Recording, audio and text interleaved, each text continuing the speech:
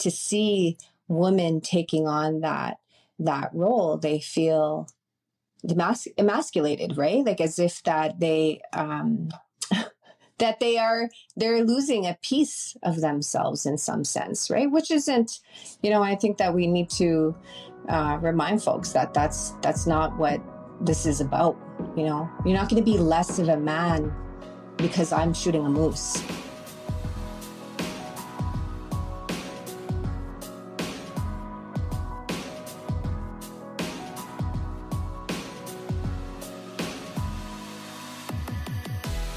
Welcome back to Radical Narrative, Season 3. I am your host, MacEwan. We just realized last week that we had a birthday. Radical Narrative is now 1 year old. So we've been doing this for 1 whole year. Be sure you go back and listen to those episodes if you haven't listened to them. And again, we're constantly growing, constantly expanding, constantly open into new guests and new conversations. So be sure to stay tuned and listen in as we continue to grow. Thank you for all your support for our avid listeners and supporters. And if you are just now tuning in to Radical Narrative, welcome to the Radical Narrative family. Find us on social media, on Instagram and Facebook. Like and subscribe to our podcast wherever you get podcasts, and share it with your family. Share it with the people you love, because we have some really good conversations on this podcast. There's a lot of brain gains, a lot of awarenesses that people go through, and we love to hear about that. Back to business. This is episode 2, and for today, I'm bringing to you Terri Suntjens. Terri Suntjens is going to have a conversation about some things she normally does not get to talk about in her regular job as a PhD student and as an Indigenous Initiatives coordinator at MacEwan University. The reality with Terri is that she is also an avid moose hunter and has a long history of being a professional target shooter. She has been shooting since she was a child. Listen in as we talk about how she became an avid hunter and shooter, what it's like being a woman who actively fills the freezer with wild game, and what she wants young female, LGBQT, and male hunters to know. So be sure to stay tuned and listen in.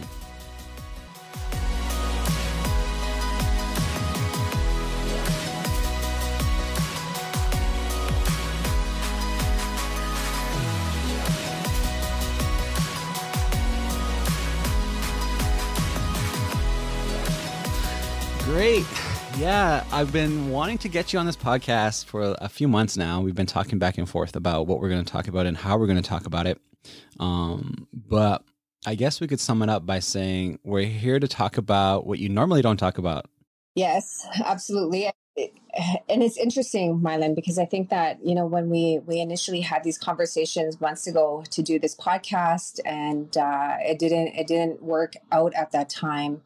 And I was thinking today, and I was reflecting, and I was like, that was actually a good thing. It was a good thing that we are coming together today to do this, because we are in the midst of hunting season.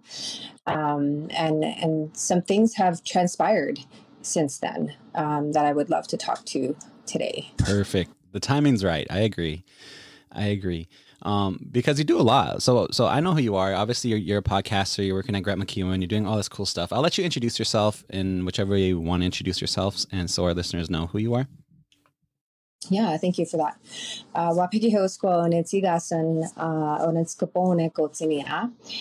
My English name is Terri Suntjens, and I am from Sadly Cree Nation in Treaty 6 territory. But I am currently residing in Amiskwaciwa-Skaigan, which is known in English as Edmonton. And I work as the Director of Indigenous Initiatives with MacEwan University, and have been there for about 5 years now, I think, almost coming up 5 years. So my work previously has been within Indigenous education, has been working in leadership with frontline workers in social work and in health.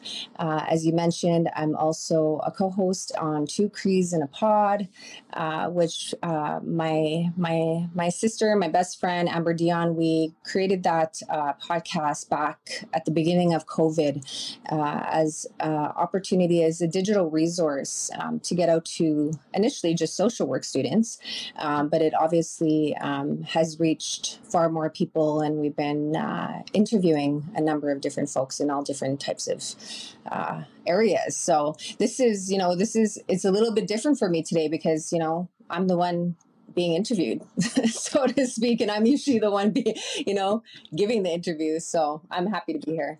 Cool. Yeah, I'm glad to have you. I'm really glad to have you. And yeah, two Crees on the pod. People could like subscribe. I know a lot of our listeners, I think, actually listen to that, like the ones that are from Saskatoon and Alberta side of things. So yeah, Cree podcasts are up and coming. Right? Totally.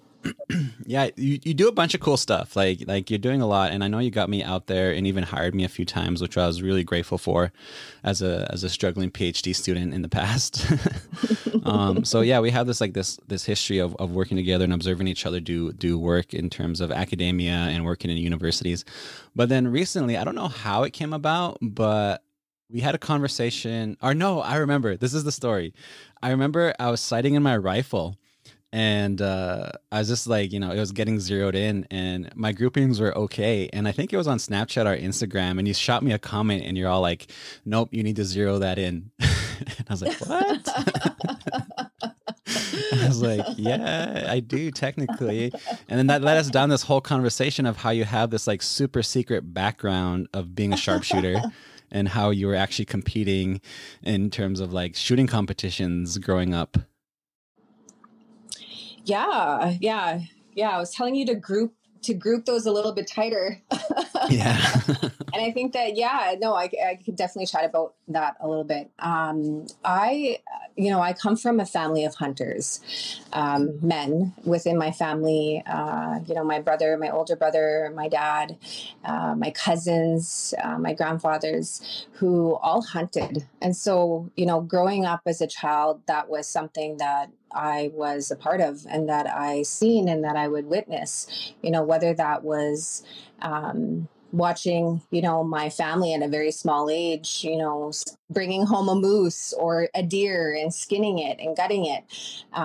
That was life for me. That's how we lived off the land. And I know that, my older brother, he tells this story about, he's about 8 years older than me, my oldest brother, Evan. And he talked about how, I would cry. I would cry as a toddler to go out hunting with him. And he took me one time and I went out, and it was just like in the back, right? Back yard in Sad Lake. And he said I'd beg, and I ended up going out with him. And then, my legs started getting sore. And so then I started crying and I wanted to go home, and he had to like carry me back, so even at that age as a toddler, wanting to be out on the land and wanting to hunt was something that I wasn't even aware of until, my family was sharing stories about me. And so when I was about, I would say between 11 and 12 years old, my oldest brother, again, Evan, was target shooting. And my dad started this, it was the Alberta Rifle Shooting Club. Alberta Indigenous Rifle Shooting Club at that time. And he had my brother and my male cousins part of this club.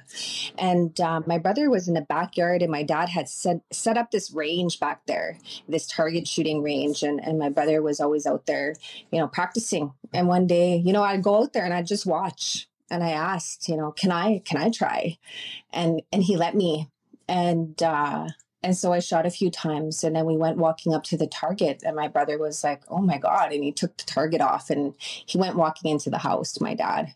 And he said, look at what Terri shot. And it was apparently really good, because obviously after that day was when I started to be involved in the club, and I started practicing with a .22 rifle at that time. And doing target shooting. And, I have a steady hand. It was something that always came natural to me. And then I started competing in rifle shooting from, I believe, the age of 12, even at one point competing in nationals in Canada. And of course, the Indigenous Alberta Games, the Indigenous Games. And did that up until I think the last time that I competed, I was 28 years old. And that's when I was pregnant with Ella.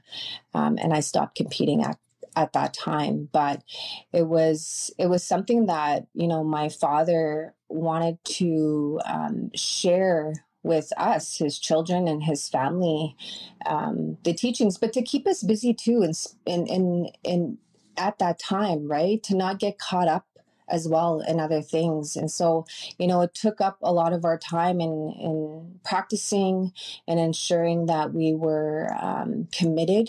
We had to be committed. And then also the teachings and the stories that came with that. My father and my brother, there's many hunting stories. Crazy. There's some crazy ones that I won't share on this podcast. Yeah, there usually is like a bunch of crazy hunting stories, right? But yeah, we'll save it for like another podcast.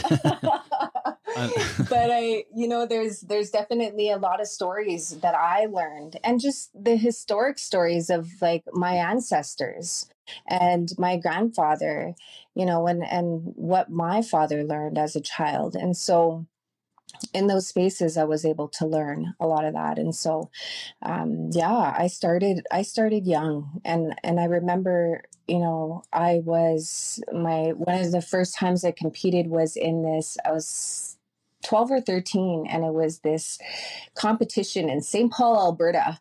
There was other older women that were competing, but I was the youngest, and I ended up competing and having a higher score than the top male adults that were competing in that tournament as well, which was my cousin and my brother. And so I would tease them. I would tease them often about that. It only happened once. It only happened once on that tournament, but it was something that, I was, that from that point on, I think that there was always space that was held for me by my family. Right. And that was really important. Yeah, that's amazing. That's really cool. And I was fascinated even when we were messaging and talking about your father and how he supported you and made that space for you to not only hunt and shoot, but for you to even train. So like to make a sustained project for you to maintain the practice. Mm-hmm. Yeah, he's always been really supportive of all of us. There was never, I think, anything because I was, a girl. That didn't matter. We were always, I always felt very much included in the process, in whether that was competing or in hunting, right? Yeah. And like background story for this podcast was we literally did have some women listeners and LGBTQT listeners who shot us a message and said, hey, you should do an episode on women in hunting. Because there is this dynamic where obviously there's a resurgence of, people making their way back to land-based practices and hunting and gathering and things like that. But there's also like conversations that have to happen where we need to include everybody in those spaces, where we need to include and make safe spaces for our people. And I interviewed Philip Brass a few episodes back where he also said literally, you have to be mindful of who you're going out on the land with or who you're learning hunting practices with. And that was some feedback we did get from women who were wanting to hunt, but literally men and communities saying, oh, women don't hunt or women don't shoot rifles. But that's not the case. That's like far from the truth for our people. Absolutely. I think that even, and I shot a bull moose about 2 weeks ago. And at that time, you see on social media other women, female hunters, and it's a really beautiful thing to see. But the pushback that these women are experiencing, and even comments made, to me in regards to, women shouldn't be hunting. And it's interesting. And I've had to reflect on that and understand like where is that coming from and where is that rooted from? Because there's definitely a lot of men in my life, friends, family that support female hunters. And I think that, there's still a lot of work, and I think that we have to do within our communities. I think historically some of that stuff may be rooted in some woundedness and obviously the history that we have. There was a comment made where to me where traditionally women never hunted. And, my response was, where's your research for that? How can you honestly say that women never traditionally hunted? we're here today, we didn't necessarily always have men around us. We needed to hunt. And my mom even talks about, snaring rabbits with her mom, and going out and hunting for smaller game. And so I think that when there's change like this, when we start to see shifts like this and change where we have a resurgence or a change in roles of this, of what we are so used to, some people struggle with it. And they struggle with it in a very defensive way. And it's uncomfortable. It's unsettling. But really, at the end of the day, what I could say is like, what bad can come from us hunting? As women, as anybody hunting, if we are doing it in the most meaningful way, if we are doing it in the right way, if we are ensuring that we are following protocol. And when I got that bull moose, yes, I was I killed the moose. I hunted the moose, sorry.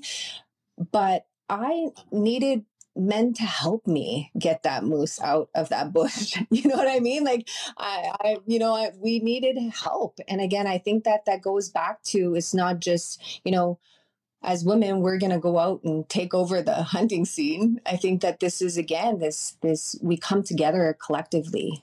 And we can all play a role in hunting and supporting each other in some way in those spaces. I like how you're saying and highlighting like even the need for community in these practices, right? Because even like just Western white hunting culture, it seems like it's really individualistic.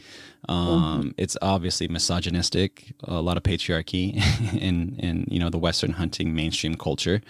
But everything you're saying is like on point, because it also speaks to me, and obviously, like, I guess we should have the caveat that we're really speaking to like specific family systems and cultural systems. And for our listeners out there, that's something we have to be rooted and grounded in is finding our own community-based practices, cultural-based practices that are specific to us. But for me, like, I have two daughters, right? And in my mind, there's no doubt that they're going to learn to shoot. There's no doubt that they're going to learn to hunt, learn to even fight, like do all this stuff that obviously like I'm looking forward to teaching them. But again, there is like pushback just from community or just assumed pushback that, you don't have a son, or these little comments you hear coming from people around our practices and what we do. And that's sort of what opened me up to wanting to have this conversation too and reach out to you, because you're obviously a Cree woman, a kihêw doing this work, coming from a family system that's hunted and actually out there. And like you said, you got a moose. And I wanted to position that really clearly for people who are obviously naysaying, but also people who need to hear and feel encouraged to get out there in a safe and secure way. I think about my daughters have also come out hunting, and they're 8 and 11 years old. And last year, last November, I got a moose, and my 11-year-old was with me. And she was so involved in the process of like skinning this moose. And then she even was like trying to start a fire, because it was cold in November, trying to start a fire. And she built like this little little teepee structure beside, while we were finishing up cutting up the moose. And I think about what that space was like for her. And I think about, and to talk about this as well, is that connection that we have to the land, and how healing the land can be for us, and how it can also regulate us in different ways. Oftentimes if we are struggling, because my daughter has struggled with different things, whether that is us moving to the city and away from our community. And I can see the shift that happens when she's out on the land as a child, and how that space brings peace to her and brings some kind of connection that other people can't do for her, right? Whether that is the sun, whether it's the trees, whether it is the animals in that space.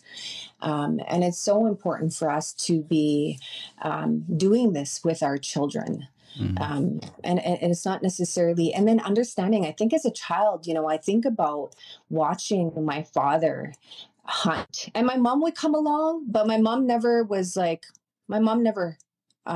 shot the gun, or wanted to. She didn't want to, but I remember watching. And I think that, and my older sister talks about this, about that's where we started to learn about respect, because we would watch how much respect that our father had for those animals, and the protocol that was given, and the prayers that were given, and how we took care of that animal, and how we took everything and made sure that we were using every part of this animal. And so there's teachings, right? Like in hunting as well, within our communities, is like all of these teachings about how to be a good human being. We can learn and teach our children through that. And I definitely remember just how important it was to be respectful to animals, how important it was to respect their life, right? And that what an honor it was for them to give their life for us to live, to eat from. Yeah. And so I think that, involving our children in our practices in our land-based education and hunting is so, so crucial, for sure. Yeah. Awesome. Yeah. And that's something I'm looking forward to as a father is, and obviously my partner, she's Comanche, right? So we have a little bit of different, I wouldn't say it's a culture clash. I'd say there's just different perspectives on certain things, but the fundamental agreement we have is that we want to get our daughters out on the land and into their traditional territories. And that's part of the reason why we're living out in rural areas in Treaty 6 territory. So yeah, I'd like to hear you paint that picture. It gives me hope also. It's giving me the warm fuzzies that I need to hear as a young father. Well, I wouldn't say young father, but as a father who has two daughters, right? And that's goals. That's goals. And I even think about ancestral teachings. I think about our cosmology, philosophy, and our stories too, and how just getting out there as a family is a constant goal that we're working on maintaining. In both landscapes, both in the southern plains and in the northern plains. And unfortunately, with COVID, we're stuck up here, but we're starting to make plans on where we're going to go and how we're going to go. But not just camping as a family, not just the weekender type camping that, most settlers do, but literally getting out in the spaces where our ancestors have walked and are still in many cosmological spiritual ways. And we're seeking that balance, and ultimately that ability to do that in very safe, secure, and natural ways for us, not just in the physical sense, but also in the spiritual, mental, and emotional aspects also. And there was something that I was processing, and thinking about, because I'm doing my PhD in social work, and my research focuses on around ceremony and traditional healing practices and connections to the land. And, I lost somebody really close to me at the end of August, someone who I would consider, a mentor, a teacher, and was really dear to me, and that loss hit me really hard. And I remember, thinking, how am I going to process this? What are the things that I need to do to collectively, to take care of myself, but not just, that self-care, but that collective care. And I went, and at that point I knew that I needed to go out to the land. I knew that, it was there that I would be, I would have no choice but to be in tune with all my senses, that I would have to be still, that I would have to be quiet, that I would have to be present and to feel all the things that I need to feel. And I remember going out specifically down by the river, by my community. And it was right after, it was the first time I was out right after this loss that I had. And as I was going, I started to feel sick. I started to feel like my body started to feel like I was nauseous, and I was like, oh, okay. And recognizing that, this is part of that grief. And I was on my quad, I was going along the river, and then, I start praying. And as I'm praying, I am thinking about her. And I start to doubt myself and question myself about different things, right? As I'm processing this and asking a lot of different questions in my head. And then all of a sudden, there's this beautiful bald eagle that is just flying right beside me. And I stop and I get out and I offer my tobacco and I say a prayer. And at this point, I'm in tears.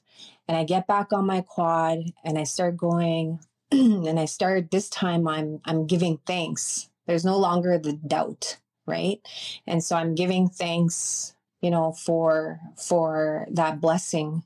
And I keep praying and still feeling like, but I'm lonely, this loneliness that I feel. And then all of a sudden in front of me is this beautiful circular rock, which we'll call a grandfather rock. And it was a teaching that Roxanne had shared with me about loss. And she had given all of me, my daughters, this rock, and had shared a teaching with us months ago about when we lose somebody and how we are never truly alone. How, we have these rocks to remind us that we are never alone, especially when people are passing. And so there was this big, beautiful circular rock in the path. So I stopped and I picked it up, and at this point I'm smiling, because I know the messages that are coming to me. And so, I keep going, and then I'm in a happy state, right? Like just thankful to have those blessings, not feeling like I am alone. And then, going into this pasture and then here smelling, all I smell is sweetgrass, which was, one of her Cree names, and just stopping and staying in that space. And I think about, when we think about healing and traditional healing practices, there's, I went through that path along the river, which took me about, I'd say an hour and a half, and was able to go through the process of grieving and to come out feeling well. And and I didn't do that with anybody, another human being. I didn't do that with, I did that with the land. I did that with the animals. I did that with the medicines. And just, I think that, when I think about what we are doing and the work that we are doing and working with our children or working with our communities and working with healing, the land has so much to offer us. The land has so much to offer us in ways that we just have to be so in tuned. Right? And tuned into it in some way. Yeah. I really like how you highlighted that you felt the need to go to the land and utilize all your senses, right? And getting tuned in that way. I remember my late dad always highlighting too, similarly, that you have to get on the land and ground yourself also. And even through dancing, like even dancing out on the land, like or like even powwow dancing or traditional dancing, that it syncs you up again. Like you have to resync yourself every once in a while. Yeah, totally. Like I think that that's the one place that will definitely help you and assist you in feeling grounded. And regulate your emotions in some way, right? Like if you're feeling like, I think that, at the beginning of that trip, for instance, getting out there and then just feeling like I need to throw up, I don't feel good, and then having the land by the end of it, feeling great, and how that it grounds you, it regulates your emotions. It helps in, different ways that we see and that we can experience. Yeah, I really like how you're highlighting this very deep connection to the land that we all have access to as Indigenous people, and we all have like an inherent right? I hate to say that word in this context, but we do all have this relationship to the landscape that is ancestral, and it's an intimate relationship. It can be an intimate relationship with the landscape. and then even tying it into the hunting practice. And this is why, like, I'm really critical of men who are pushing back against women wanting to hunt, or even seeing the need to hunt. Like having colleagues where men don't hunt in their community or in their family, and them wanting to take the initiative to learn and maintain that practice, but not getting the support or encouragement needed. So I guess this question is specifically for them, because I know some of them wanted an episode like this to ask the question of what have you experienced in terms of like pushback from men who are trying to limit access to these spaces or control and dominate these spaces in unsafe ways? You know, I'm fortunate enough that I have family and friends in my life that are okay with, and that have the space for me to want to pursue hunting and continue hunting.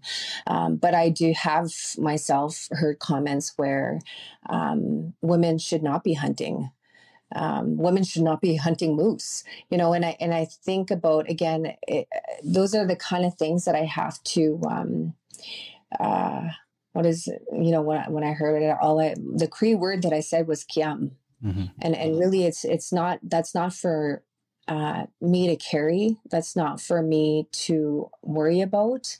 I'd have to stay rooted in the way that I was raised and the space that has been created for me. And so, you know, women who are experiencing this backlash, so to speak, from men, is to encourage them to find the people and to focus on the people that do support them in their journey for, you know, going out and to learn. I'm still learning. I'm always going to be learning. I think that, you know, I'm not this like big hunter that goes out there.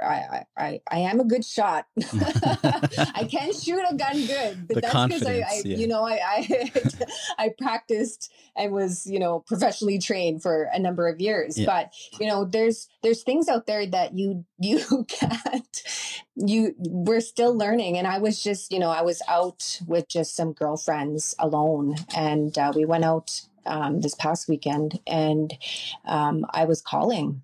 And then all of a sudden you hear, you know, this moose breaking through the trees coming, and it was getting dark.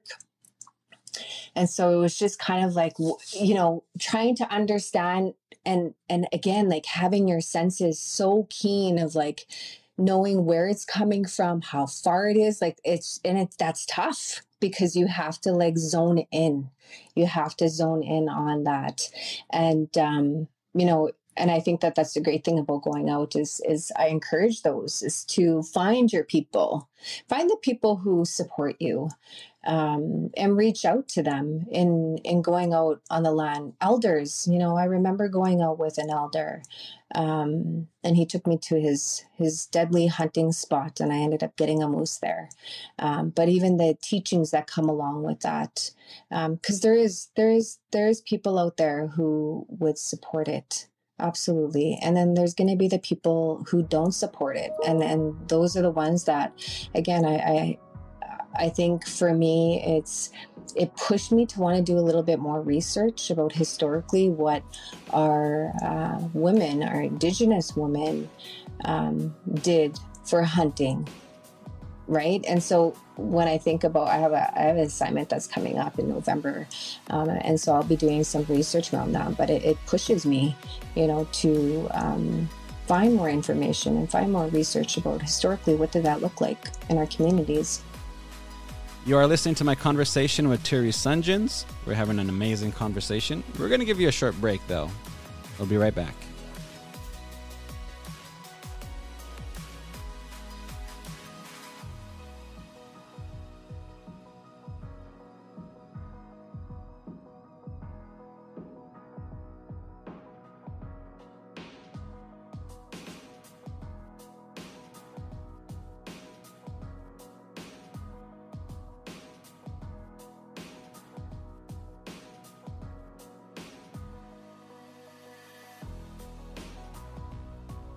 Welcome back. Taking you back to my conversation with Terri Suntjens.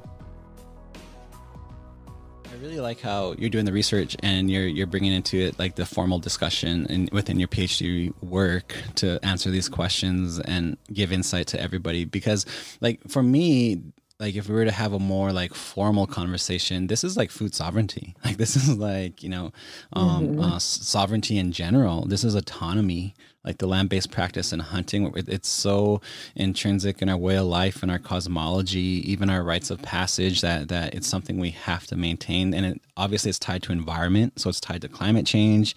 It's tied to all these, conversations we need to have in general. And so, yeah, it's cool that you're bridging that within your work also. Yeah, there was one question. And when that started coming up, the pushback with women hunting, I asked somebody, why is that? I asked a male. I was like, where would that come from? Or why would be, what would be a reason to feel the threat, so to speak?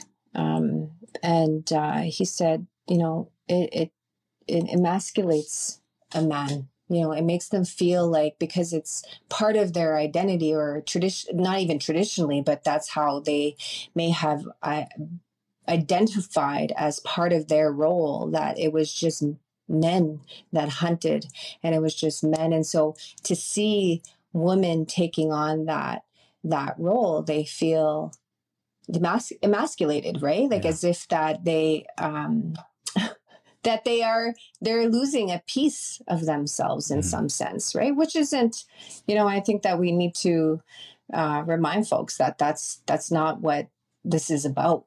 You're not going to be less of a man because I'm shooting a moose. Yeah. Yeah. And so, yeah. But that's definitely, there's been a lot of reflection on that I've been doing, because again, I'm seeing a lot of women shooting moose out there, which is so freaking awesome. Yeah. And, friends that are doing it for the first time, and single moms out there shooting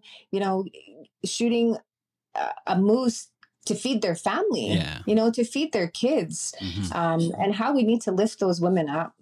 We need to really support the women in our communities who are choosing to do this. Yeah. Yeah. And I think that's like one of the main takeaways for me too, in general with this conversation. What I observe is like, that's meat in the freezer.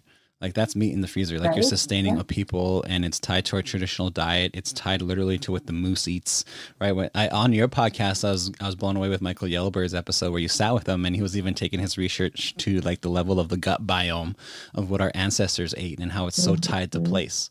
That's why moose meat's important. That's why moose meat's important for our children to be able to eat it. Or the wild game in general is important for our children to be able to eat that and get connected to that landscape. So yeah, definitely on the same page with you with that. And yeah, it's really cool to see. Yeah. And moose meat's the best freaking meat out there. So if you haven't had moose meat, you need to try moose meat. Yeah. And I guess also for like our listeners out there from different parts, I mean, there's always going to be something out there like for you to practice and maintain food sovereignty, right? Like I'm thinking about people in the States. I know my colleague down in New Mexico in his little pueblo, they hunt elk in the mountains and deer in the mountains. So that's there. And it tastes like juniper. I remember it like specifically tasting like juniper because that's what the animals ate, right? So yeah, it's out there. It's just a matter of, like you said, finding the right people who are going to support you in a safe way, in a secure way, and make those land-based access points safe for you. And if you don't feel safe, don't do it. Like I always tell people that, like if you don't feel safe, just don't do it. Yeah. Exactly. And trust your gut, right? Yeah. Like my dad has always said, trust your instincts. Like if your body, be mindful of your body. If your body is telling you something, if, you're feeling some type of way, always trust your gut when you're going into those spaces, whether that is, and even tying that into going into ceremony, because this can essentially be like a ceremony when you are going in, you're praying. We pray before we go out to hunt. We smudge our guns. We make sure that we are smudging ourselves. We are praying to ask, this moose to give its life to us. And what a hard prayer that is. Like, what a difficult prayer that you're asking your relative, another animal being, to give its life to feed your family. And so this whole process, right, of doing that. And then, of course, you know, once you do get, if you're successful enough to get your animal, the protocol that comes out after, with the offerings that need to happen. Mm-hmm. Yeah. And yeah, your father, like to see you mention him, or to hear you mention your father, is really cool too, because he supported you, and he obviously still is supporting you. Got you into target shooting, got you into hunting, and in general, one of the cool things that I admire in this story you're telling is that how he made a rifle club. Like, he literally made the rifle club for everyone to shoot in. And you said it kept you occupied at very important times in your life where you could have been doing other things. And I know Philip Brass and even Kevin Gonzaga on the previous episode highlighted how our people need safe places to shoot, to practice and be safe on the land. What do you think needs to happen? Like, I'm really curious about not only the rifle range or the rifle club project, but what do you feel like needs to happen for people to be able to maintain these practices safely? I think that, you know, like, again, like, my father created this a rifle shooting club within the community of Sad Lake, and then we started bringing in. Obviously, there was interest, and so there was other folks from other neighboring communities that joined us and did this. And then we started working with other groups to find different spaces, because we couldn't just initially, we were doing it in our backyard, right? Like the backyard. On the res. Yeah, and, I think everybody cites in the backyard, and that's probably why we're having this conversation, right? Is to find the space. Yeah. So we had that space, and then we started working, like, my dad started building these relationships with, like, the neighboring town. And then we had, like, we were able to access their rifle range. And so we would bring, you know, the folks out to that area and do the target shooting. And so I think that, you know, if we can look at that today, because we don't have any really, I haven't seen any of those kind of initiatives happen within our communities in Treaty 6, like on this side. Yeah. And in a long, long time. And, you know, when we are looking at camps and we see young girls within our communities, we see, like, the rites of passage camps with the young girls. You know, we've organized ones where we have the young boys going out, and they are doing, whether they're doing a fast and they are going out hunting. I would love to see, because this is something my daughters would love, is like a camp where young women were going out hunting. Do you know what I mean? Like, where there was and traditional hunters that would come in and share those teachings again, because, like I said earlier, there's so many teachings that happen within the whole process of hunting, right? There's different things that they are learning, and it's not just about hunting, but all these different natural laws that we have within our culture that they are learning about and watching play out in front of them. And, you know, I would love to see our communities engage in more in creating, you know, space for all, and not even just, it doesn't need to be just men or women or girls or boys, right? Like, having an open, safe space for people to come together and share these teachings with anybody who's wanting to learn. Because I think that that's what it's about. Like, I know my daughter, Ella, would be out hunting. You know, she doesn't get scared of that. Like, a moose could come running through the bush. And, like, my heart still pounds, like, when I hear that, right? Like, it gets your adrenaline going. And my daughter is so calm. Like, she has no fear. And so, you know, she loves being out there. And so I think about my children and our communities. It's, you know, I would love to see our communities do that, as creating these spaces, these hunting camps, and not just for boys, for girls too. Yeah. And I know there's a lot of cool land-based programs out there, and teachers doing amazing land-based work.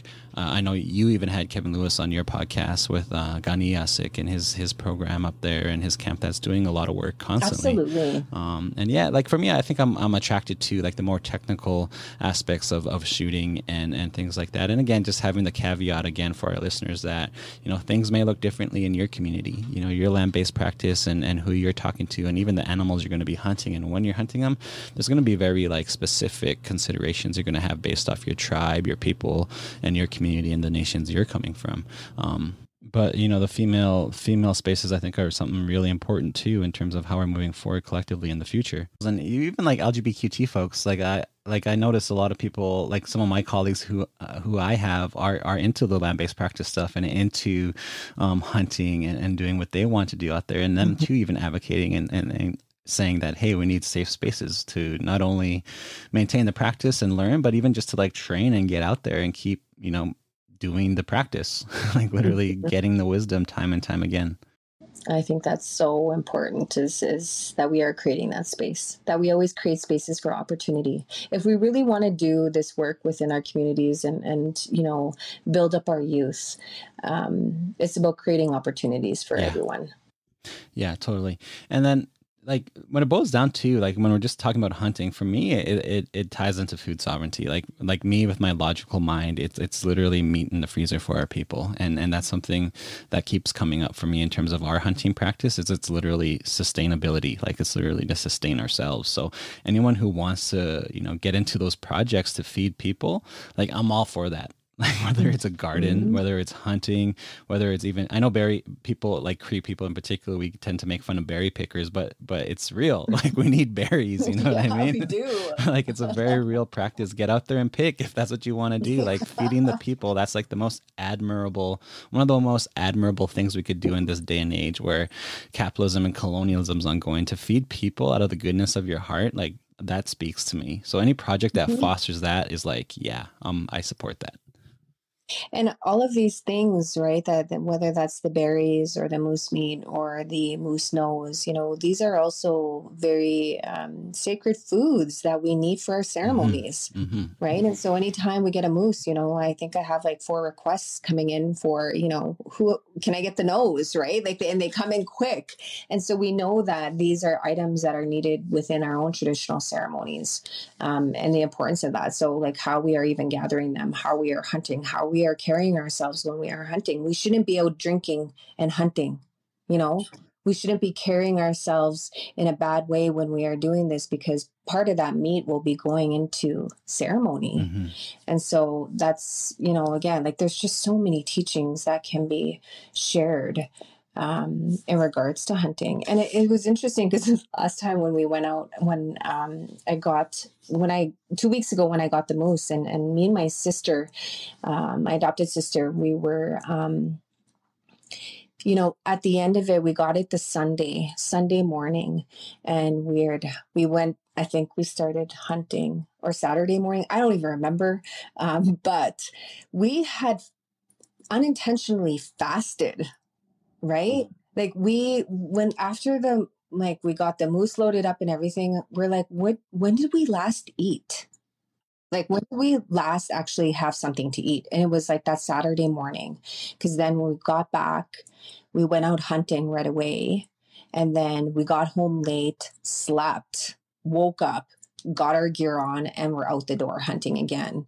Right. And so it was, you know, and it was interesting because, again, like, you know, and those are questions that I have traditionally, did our people hunt, like fast as well for their animals, for their food, you know, as part of that ceremonial process. So I have lots of questions. Yeah, it's true. Like how you're coming to those awarenesses when you're out there, because that's what happens to me all the time. Like when I'm out there doing stuff or doing my cultural revitalization projects, you just start to think about our ancestors or our family in the past who were doing these things, and what were they thinking about? How was it for them? You know what I mean? Like especially when you're out there, like retracing their footsteps in many ways, because they did it without the coffee, or they did it without the truck and the vehicle. And like, obviously I always am blown away by realizing how efficient our people were at our land-based practices, and obviously how strong the community was, because those are some things we notice we're lacking. Like even in the field of social work, we know our communities are struggling,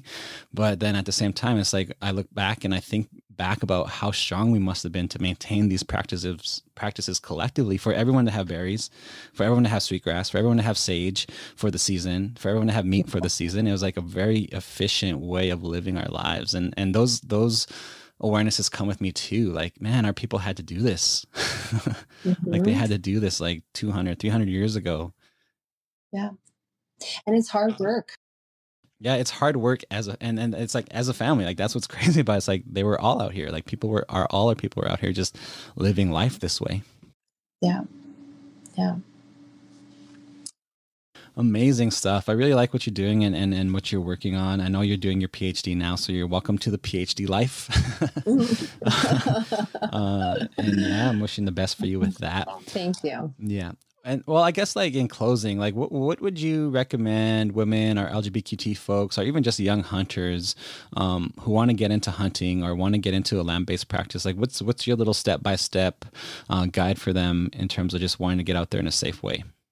I think it would be, and again, like I think it would be finding a connection within community, whether that is with a family of hunters that they feel comfortable with, having those conversations. I'm always up to talk about hunting, so if anybody ever wanted to reach out to me, I definitely would be open to those conversations.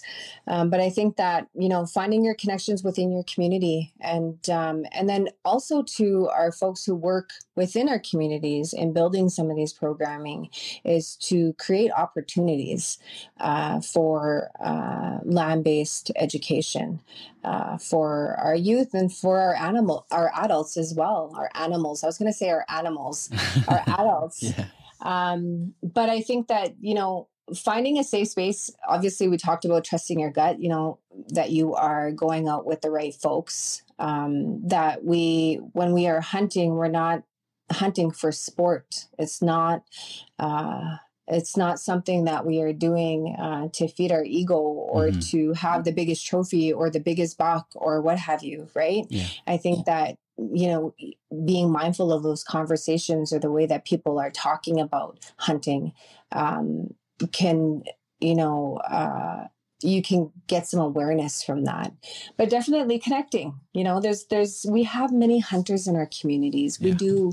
And I think that sometimes we have fears of reaching out, to those men within our communities because we may be turned down. But there's going to be somebody out there. There is going to be somebody out there that is going to be willing to want to teach you and share the teaching, share the stories, and potentially taking you out there. I love taking people out. I've been going out with a lot of women lately, and women who haven't been out before, and really pushing, especially my adopted sisters. One of them doesn't like being out, and I'm like, you need to come out. And, after this weekend, she's like, wow. She's like, it's so refreshing. It's so healing to be out here. And so, we never know until we go out and we experience it ourselves. And so encouraging one another and taking that time to be out there is really important. Awesome. Yeah, I like it. I like it all. I like all what you're saying, and it's valuable information for everybody out there because, again, we're in a time where people want to reconnect, where there is a resurgence of land-based practice around hunting, and there's a growing land-based education projects in our communities all across the board, it seems. But yeah, I really like to have these fundamental conversations that ensure quality, right? Like I feel like I like to strive for quality in everything that I do. And I think that's like a really important aspect is that, there's basically there's quality control. Like we like there's quality control to what we do. It's not about quantity. It's not about like rushing the stuff. It's actually about maintaining the practice and being connected and doing things in a good way.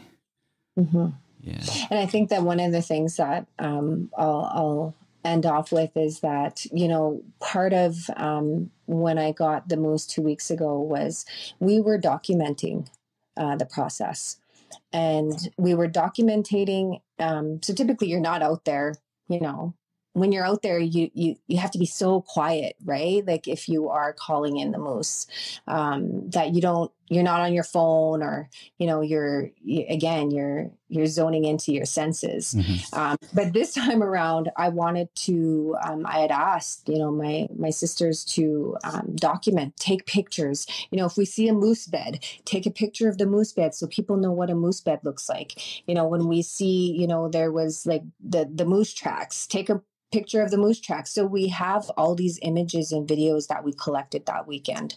And that was for a purpose, to create a digital story, to create some type of something that we can share with others, other women, other people, anybody in general. And I think that the other part of that is that, when we talk about men, more specifically being uncomfortable with female hunters, is that when things become more visible, when they start to see it more, they may become educated on understanding why we are doing what we are doing, or why we are choosing to hunt. But once it's more visible, they may feel unsettled, but then that wears off. And it becomes the norm. My hope is that down, when my daughters are a little bit older, it's just normal for women to go hunt, because it's out there, and it is part of who we are. It's part of who we are. And so, we are going to be creating just like a little kind of digital story just to share that will help, what that process was like, and to share some of those teachings of hunting and being out on the land. So cool. Yeah. Awesome. I like it. So if someone wants to find you or reach out to you, how do they get a hold of you? They can, I am working with MacEwan University. So the website is MacEwan.ca, MacEwan.ca. My work email is cardinalt@MacEwan.ca. So they can definitely find my contact information on our MacEwan website, which is, I believe that they have my contact information under Kihêw Waciston Indigenous Center. So yeah, they can reach me through email. It's probably the best way. I'm on Facebook too. So if anybody ever wants to reach out on Facebook, I always find that people are more easier to get a hold of on Facebook. I don't know if you find that be the same way, but I get a response better on Facebook than I do on email. But yesterday Facebook was shut down, so there was no choice but to use email. True. Yeah, that's true. Yeah, there was a Facebook outage, so I guess that dates when we recorded this podcast, because I think it's a memorable day for Indian country. But yeah, I'm really looking forward to our listeners getting a lot out of this episode, because this was based off a direct request from some colleagues up in northern Saskatchewan, in the United States, and even in the western parts of Canada, saying, I want to get out there and hunt, and how do I do it? So we kind of just launched like these mini series the last few episodes. So cool. Yeah, excited to see the response and get them out there. So awesome. I'm glad. And thank you for having me. I really enjoyed the opportunity to talk about that. It's not something that I typically talk about. And it's not, I usually focus on different topics. So, this is definitely something that is close to my heart. And, I love sharing anything that has a connection back to my family and the teachings that were shared for me. Thanks for sitting down with us and having this conversation. And again, you're doing amazing work, and keep doing it, and we'll stay in touch. Thank you.